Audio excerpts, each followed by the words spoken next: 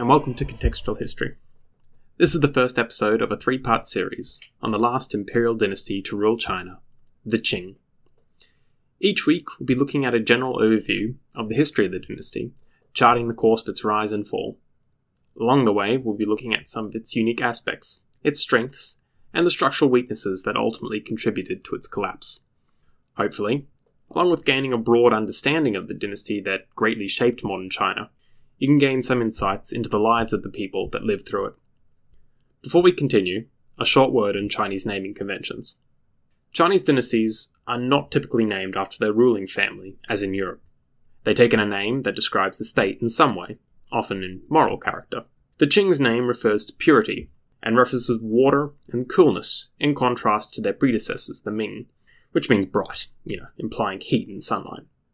Upon ascending to the throne, emperors would surrender their birth names, thereafter only being referred to by their titles.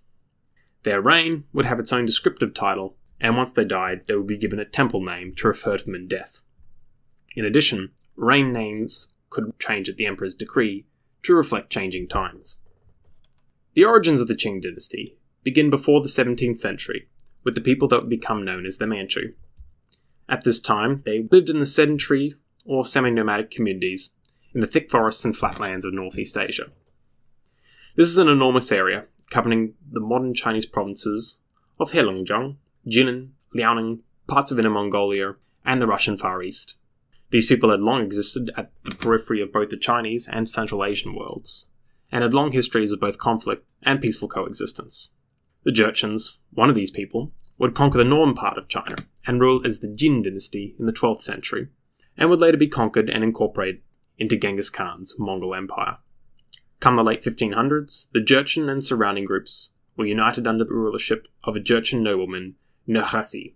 His son, Hong Taiji, would rename their united peoples the Manchu, and their state the Great Qing, in 1636. It would be these Manchu, at the edge of the Sinitic world, that would lay the foundation for the final dynasty that would rule China. The rivals to Nurhaci's descendants, the Ming dynasty, had ruled China for nearly 3 centuries. They had come to power in the collapse of the Mongol Yuan dynasty during the 14th century. Outside of China, the Ming dynasty is perhaps most famous for sponsoring the voyages of Zhonghe, whose enormous treasure fleets travelled as far as the East African coast. These sitting Ming emperors possessed greater wealth, resources and subjects than a confederation of northern tribesmen could ever hope to muster. Just how was it the Qing were able to topple their foes and conquer the Middle Kingdom? Of great importance was the manner that Nurhaci forcefully reorganized Manchu society. Every Manchu household was integrated into a new system of military and social organization, the famed 8 banners. Members of the banners gained military service to the Qing. Each banner had a clear system of command, and bannermen received stipends from their rulers. The banners themselves, differentiated by colour and pattern, served as the symbols of the individual social and military units, and were under the direct protection of the banner commanders. Structurally, they developed out of Jurchen hunting traditions.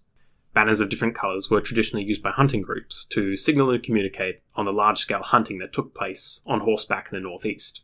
The organisation of these hunting parties, as well as their terminology, were easily turned to the purpose of war, and laid the foundation for the Manchu military, but also their social life in the centuries to come.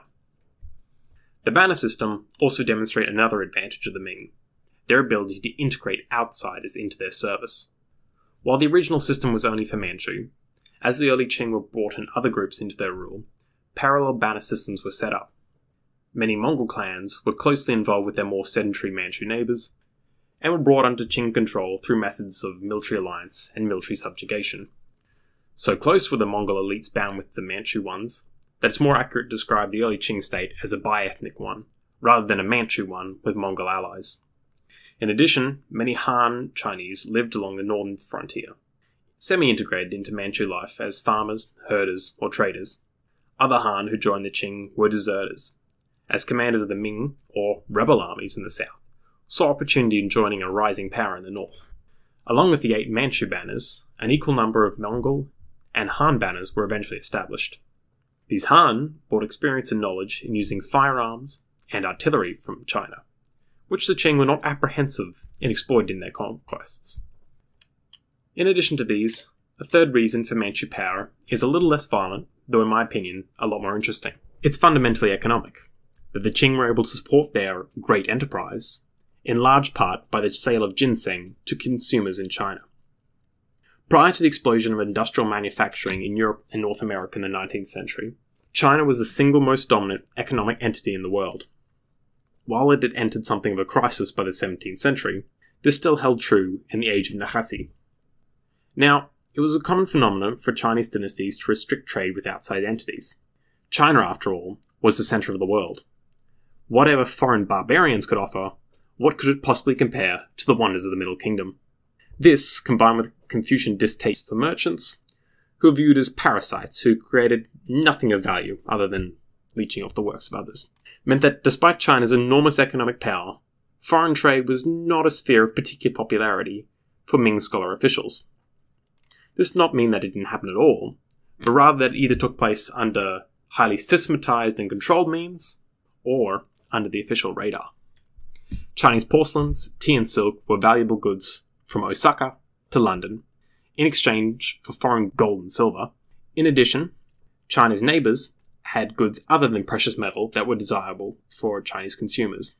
These include gemstones and exotic timber from Myanmar, spices and medicinal ingredients from the island chains of Southeast Asia, and of course, furs, pearls, and ginseng from the north. The ginseng trade was a particularly lucrative one. Ginseng is a slow-growing, perennial plant, long sought after in China for its fleshy roots, an important ingredient in traditional medicine associated with health and longevity. It typically grows in cold climates, such as the northern homelands of the Manchu. Domestic sources in China, centered around several mountain ranges in Shanxi, were being stretched to exhaustion. By the late 16th century, a great deal of silver was making its way north to Jurchen chieftains, who granted licenses by the Ming for the import of the root. At times, the outflow of silver could reach as high as a quarter of the total silver import into China. Nahasi, the founder of the Qing state, grew his empire on the back of this trade, by waging wars with other license holders until he possessed a virtual monopoly on the trade of ginseng with the Ming. This windfall of silver was of great use to the early Qing. It paid for firearms and heavy artillery, and for gifts and bribes to Mongol and Jurchen chieftains. It also likely contributed to the defection of Ming forces, who were paid generous salaries for switching sides to the Manchu. So, am I really suggesting that ginseng was what allowed the Qing to conquer China? Certainly not on its own, but it is an important factor to consider. To the south, the Ming had more trouble than just an overconsumption of ginseng. A global reduction of temperatures, the so-called Little Ice Age of the 17th century, led to the shortening of growing seasons for China's agricultural base. Ecologically, deforestation in northern China meant that floods were becoming increasingly common and destructive along China's great river systems. These factors put much of the enormous class of rural peasantry under great hardship. Now, this might not have been as devastating had the government been in a healthier state, but a string of child emperors and the increasing power of eunuchs in the imperial court had enormously increased the distance between the central government and local bureaucracies. Important national projects, such as the huge system of dikes, levees, and dams for flood control, fell into disrepair as funds and direction for their maintenance fell away. Lack of oversight and inconsistent payment of officials' wages encouraged the growth of corruption. More globally, the predation of British and Dutch privateers on Spanish and Portuguese shipping decreased the import of silver into China, leading to an increasing dearth of precious metals in the economy. As taxes had been paid in silver, peasants faced further hardship as their own decreased output was devalued in the face of the shortage. Unsurprisingly, famines became common and the people increasingly desperate. Desperate people are often compelled into desperate actions. In the face of economic destitution, famine, and an imperial government unwilling and unable to step in, disaffected groups and unpaid soldiers revolted in many areas of the empire. Fleeing a sinking ship, many officials and military leaders either joined the rampaging rebel armies or fled into the service of the Qing. By the late 1640s, the situation in northern China had coalesced into two distinct rebel factions, feuding between themselves and Ming loyalists over land and followers. In 1644, the more powerful rebel leader, Li Zicheng, launched an offensive and managed to seize the imperial capital at Beijing by having the gates opened by treachery. Seeing the loss of his capital and the desertion of his servants, the final emperor of the Ming Dynasty committed suicide by hanging himself from a tree in the imperial garden overlooking the Forbidden City. Now, looking at the situation, you might be forgiven for believing that Li Jiteng would go on to proclaim himself emperor and found a dynasty that would rule China. However, events on the northern frontier would prove Li's downfall. After the consolidation of power among the Manchus and Mongols by the beginning of the 17th century, the Qing would increasingly press into Ming territories in the northeast. Many battles were fought over the course of the next 3 decades, but distracted by troubles at home and facing an increasingly organized and powerful foe, the Ming were forced to cede much of their northeastern territory to the Qing. Ming fortresses became frontier outposts of the Qing, while cities such as Shenyang and Dalian were either occupied or sacked and burnt to the ground. Such is war. The true moment of opportunity came, however, after the conquest of Beijing by Li Jiteng's armies. The largest forces still loyal to the Ming was the army of Wu Sangui, stationed at the Shanhai Pass, east of Beijing. Shanhai Pass is located where the range of hills that carry the Great Wall of China curves around to meet the waters of the Bohai Sea. It's therefore an important location to defend against armies from the northeast and Inner Asia looking to enter into China proper. Wu was faced by something of a dilemma. His emperor was dead, and he was caught between the rebel armies of Li Jiteng and the Manchu, Mongol, and Han armies of the Qing. Li Jiteng bade Wu to join with him, rather than be crushed by his armies. Wu, however, decided to refuse him, and wrote to the Qing regent Dogen, inviting the Qing to enter and help put down the rebel forces. Now this was an offer Dogen could not refuse. The Banner armies swept south, receiving the surrender of Wu's armies at Shanhai Pass. Together, they smashed Li's forces in battle near the pass, forcing the rebels to flee south and abandon Beijing. This allowed the Qing forces to enter the imperial capital unopposed, where the now deceased Hong Taiji's 6-year-old son was proclaimed the Shunji Emperor. From the perspective of the Qing, this was an ideal situation. They had been quite literally invited into China, and the previous emperor had been kind enough to dispose of himself. As far as they were concerned, they had merely entered to restore the proper moral order of society and to put down the rebels that had plagued the countryside, thus restoring the prosperity of China. Now, this heavy-handed propaganda is important when considering the situation the Qing were in. Though they now controlled Beijing, they were far from the undisputed masters of the empire. The task of bringing the rest of China under their control would be a Herculean one. Even once it was subjugated, actually ruling China without the cooperation of the local people would be impossible. The Manchu and their allies were dwarfed by the population they found themselves the masters of. Accordingly, the Qing attempted to retain as much of the previous structures of government as possible. The enormous imperial bureaucracy that ran the empire under the Han were retained, while the interests of the traditional Confucian literati would be protected so long as they supported the new dynasty. Despite this, the Qing had a vested interest in not fully assimilating into the Han world they sought to rule.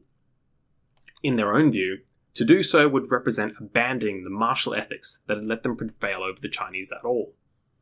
Even before the conquest of Beijing, Manchu elites were concerned at the behaviour of their countrymen, who settled in frontier cities like Shenyang and adopted Chinese habits. Features of Manchu culture, such as archery, horse riding, and the Manchu language, were held to possess a particular moral character, and thus needed to be maintained against the threat of wholesale assimilation. To do otherwise would lead to a loss of prestige and legitimacy, ultimately threatening the safety of the regime. Thus, while they would rule as Chinese emperors in the vein of previous dynasties, the new emperors would make sure to let everyone know that the nation was under new management. This was impressed in a very physical manner. Their subjects would bear their allegiance to the empire upon their bodies in the form of the queue. The queue is a hairstyle you might be familiar with from 19th century depictions of Chinese men. It involves shaving the hair at the front of the head, whilst plaiting the hair at the back into a long single braid. This was a traditional hairstyle of Jurchen men that the Qing required bannermen and surrendered soldiers to adopt as a symbol of submission. It would not be long after the conquest of Beijing that it became required for all male subjects, excluding Buddhist monks and Taoist priests. The implications of such requirements are quite extensive. Hair, you see, often has powerful ritual significance in human societies. As a mandatory symbol of loyalty and submission, refusal to conform signaled treasonous intent to the Qing. Effectively, it served as a wedge to drive out those who might resist the new empire into the open, where they could be dealt with as a lesson to others. Correspondingly, the conquest of China was not a particularly peaceful one. Along with subjugating the remaining factions of Ming loyalists in the south, Chinese subjects who refused to adopt the queue were summarily executed as traitors. This quandary can be summed up by the popular phrase of the time: keep your hair and lose your head, or lose your hair and keep your head. To modern observers, this might not seem a particularly difficult choice, particularly if demanded by a heavily armed horse-riding warrior. However, in Ming China, Confucian understandings of filial piety, the moral duty one had towards one's parents, ascribed hair a sacred position. As a part of the body, and thus a gift from one's parents, hair should be cared and maintained by careful grooming, and cutting it should certainly be avoided. To the Ming, long hair displayed masculinity and elegance, which these northern barbarians sought to remove from their Han subjects. As you might expect, the imposition of such demands turned hairstyle into a rallying cry for the Qing's enemies, for those who saw themselves the final guardians of the legitimate imperial dynasty. The forces of the Ming loyalists displayed their resistance to the banner armies by flaunting their uncut hair, an open defiance to the commands of the Qing. However, bold symbolism would only get enemies of the Qing so far, as by the late 1640s, banner armies would sweep south and defeat the forces of the Ming Prince of Fu at Nanjing and the Prince of Gui at Shaoqing. By 1650, most resistance from Ming loyalists had been crushed, and the Ming imperial claimants killed or driven into exile. Despite their victories, the Qing were greatly overstretched in their conquests of the enormity of China. They simply did not possess the resources and manpower to fully control the entire empire. In the north, the banners were organized into a series of garrisons in subjugated towns and cities. Here, they acted as a parallel system of imperial authority, keeping an eye over both the civilian population and the local bureaucracy and militia. In the newly subjugated south, however, control of entire provinces were handed to 3 defected Ming generals, who ruled these enormous areas as nearly independent realms. This arrangement of power sharing would prove to be rather unstable when, in 1673, Wu Sangui, the general who had first invited the Qing into the Inner Empire, revolted against the new dynasty. He was soon joined by 2 other generals in proclaiming a Zhou dynasty, demanding that the Qing withdraw beyond Shanhai Pass. Despite the irony of the situation, the 3 feudatories, as they are sometimes known as, presented a real threat to the young imperial state. The rebellious generals had enough time to set up strong, viable regimes in the more prosperous south, while the Qing were still unstable in the war-ravaged north. However, a number of factors allowed the Qing to come out on top. The feudatories were unable to communicate and efficiently press their advantage on their foe, avoiding any decisive move. By contrast, a new emperor, the young Kangxi, was able to rally Qing supporters around crushing the revolt. Led by a new generation of young Manchu generals eager to win a position of note, imperial forces spearheaded an advance south to defeat their former collaborators. The defeat of the 3 feudatories represents the last real threat to the early Qing dynasty. While other conflicts would certainly happen during Kangxi's reign, notably with a Taiwanese pirate lord and Russian settlers, these did not threaten the existence of the newly established empire. The empire would be allowed to settle down and establish roots in administrating China. However, despite ending the threats of the previous dynasty, the fundamentally tenuous nature of the Qing's grip on China would be a constantly looming shadow. Their legacy as outsiders from the northern frontier, and the violence of the conquest, would be something the empire would never really escape. This would really colour the course of the dynasty in the centuries to come.